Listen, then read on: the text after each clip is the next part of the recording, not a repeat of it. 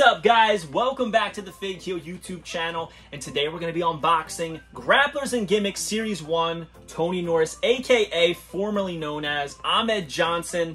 Now, this figure, when I got it, came with a sticker as well, but this sticker matches this carding. And as I said in the Smoke Train video, the reason that Mitch did this, it's kind of to pay homage to the era of wrestling they were in. Now, while Tony Norris, a.k.a. Ahmed Johnson, did wrestle on Raw as War, I think he figured to go with this more standard Hasbro-esque style card with the blue, red, fade, stars, white, all that. Again, I love the autograph on there. Looks great. Love the action right there. Very, very true to original Hasbro's. The Hastel toy logo positioned like the Hasbro logo. This official product, kind of like the WWF triangle we used to get on things. Now, on the back of this one is much different than the other one. It kind of shows the design art right here. It shows all the renders of Tony Norris, Juan Rivera, which is Savio Vega, Nelson Frazier, which is Mabel, and Mark Canterbury, which is Henry O'Godwin. It's got a little QR code here, a little information. One thing I don't see many people talking about is right here.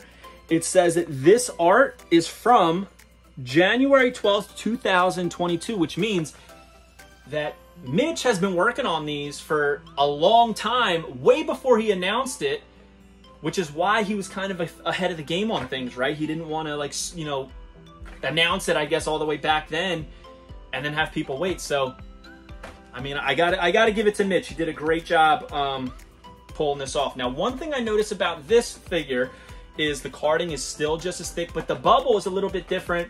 I don't have the Smoke Train. I do have it right here. So, the Smoke Train bubble is a little bit more smoother around, kind of like Hasbro style. See the face? It's just kind of a smooth bubble right there. Whereas Ahmed, it's kind of designed around the face, which is not my favorite. Like, you can see details in the face. Like, if I touch this, I can feel the nose, the eye sockets, the lips, which a lot of companies do. I think they kind of just like mold around the figure. Whereas the old style of doing it for like Hasbro's was they would make like a wood block that was kind of in the shape of the figure and then kind of press the bubbles around that, which is what it seems they did with the Smoke Train, but this is kind of positioned around all the details of the figure, like even the pecs, the abs, the arms. You can feel every little groove in the bubble. Not a big deal. It's just something that I noticed. So, let's rip into this one. Now, just like the other one, it didn't really tear too much. It kind of came off pretty simply, but it's not like loose on there, which I think is great, especially for mint on card collectors. It's great. You don't want it to come off too easy. Listen, I've seen a lot of people who they raise the arms and like the back and the front of the torso kind of separate a little bit.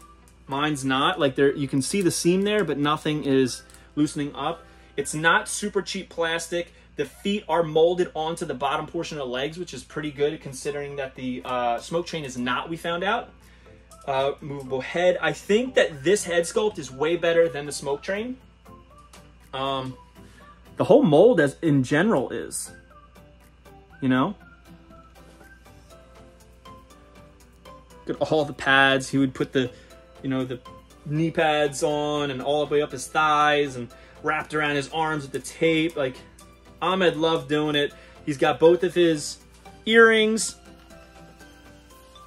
the goatee. I think it's a great likeness.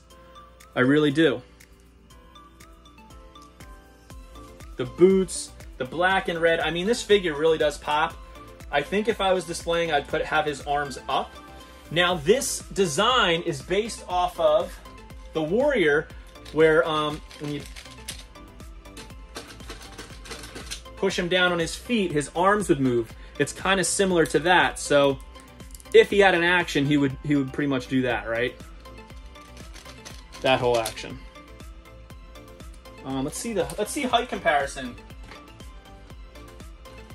I'd say it's pretty good. I mean, like, the scale on these is incredible. If you're gonna put these on a shelf next to your Hasbro's or your Retros, I think it's pretty good. Muscle-wise, mass, pretty comparable. Much more comparable than the Smoke Train and the Razor. Which arguably is okay because, I mean, Scott Hall, you know, throughout his career, he varied in size, right? Like, AWA, he was massive, big Scott Hall. But he was always kind of lean as Razor, right? He wasn't as big. Smoke Train, Charles Wright, he's a tall guy, right? He was always big, but he was never known for necessarily his physique, as opposed to just how overall large he was. However, everybody knew Ahmed's arms were massive, right? He would tape them to make them look even bigger. And considering the fact that Ultimate Warrior would, you know, have the bands on, I think it's a perfect mold to go for Smoke Train, for Ahmed. But I do think that the likeness on it is great. I've seen people say that it's too dark. It's tough to say.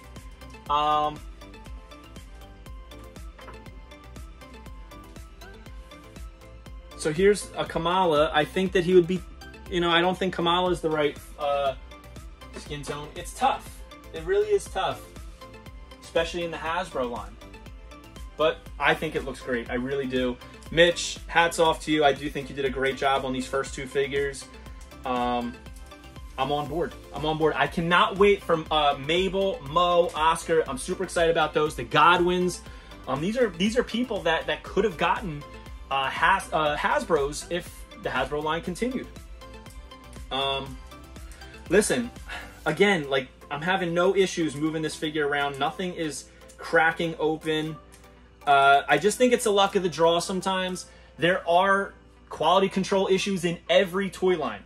I have had every single toy line at some point. I open it up, maybe something breaks. Maybe after moving an arm around, it cracks. And you know what? Every time I just reach out to a toy company, and I've never had somebody turn me away and say, no, we're not replacing it. These things happen. These things happen no matter what you produce.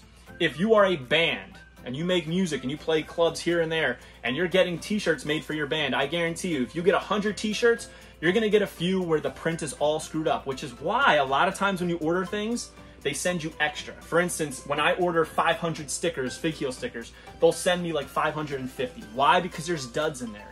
Just happens. Same thing with my books. I've had ones where books come in and there's like a page that's completely out of alignment with the rest of them, hanging out of the book by like an inch. It happens. There's quality control issues in everything. I don't think we should hold it against Mitch.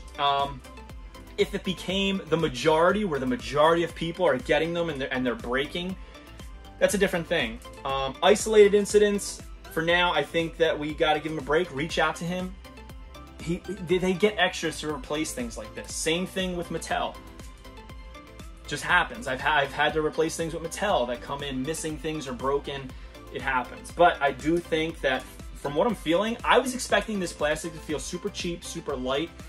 It's very comparable, you know, to a Hasbro. Now, mind you, I'm doing this and the arms are shaking because of the action, but weight-wise, it's pretty close. It definitely exceeded my expectations of what I conjured up in my mind of what I was getting. So for that, Mitch, you're the man. Congratulations. You are now, you're a toy maker. You are a toy maker. So congratulations. For somebody in this field, that is the dream. You went from customs to selling, reselling figures, and now you are a toy maker. Hats off to you, my friend. Make sure you go over to HassleToy.com. Follow them at HassleToy, at Grapplers and Gimmicks.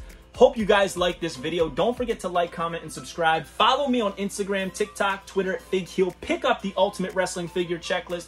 Go to whatheel.com, join and get $15 off your first purchase, and we will see you on the next one. I'm super happy with these. Over here we got the Smoke Train.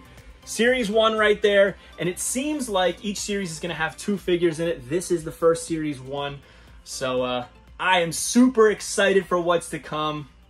Grapplers and Gimmicks. We'll see you on the next one. If you enjoyed this video, don't forget to like, comment, and subscribe. Follow me on Instagram, TikTok, and Twitter at Fig Heel. Pick up my book series on Amazon and my merchandise on ProWrestlingTees.com/FigHeel. Join my official sponsor, Whatnot, at whatheel.com and receive $15 off your first purchase.